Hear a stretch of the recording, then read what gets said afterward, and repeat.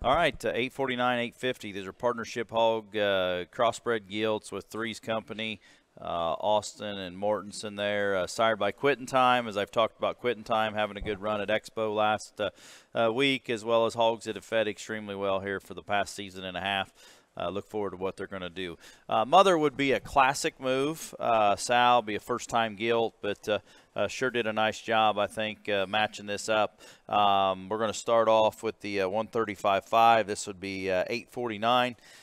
This gilt here, a little paler hided, but I think a quality kind of a gilt. It's got a really good skeleton, good looking, tall fronted, got a nice pastern set. I think one that'll feed on to a really nice kind of a big ring gilt in terms of balance and design, and still having enough of everything. Maybe not cooperating the best, but I think she covers a lot of the bases, and I think a very feedable, easy feeding kind of a gilt that can be awfully good when she's asked to be good.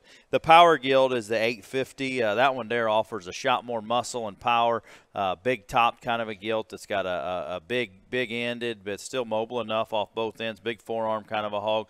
Market breeding, do what you need to do. I think she can fit either one of them and still offer some quality in terms of having some generating ability, not only with the pedigree, but just looks so burly and stout, easy keeping, big centered kind of a gilt. Pair of gilts we like a great deal, a little different in their type and kind. Just pick your poison.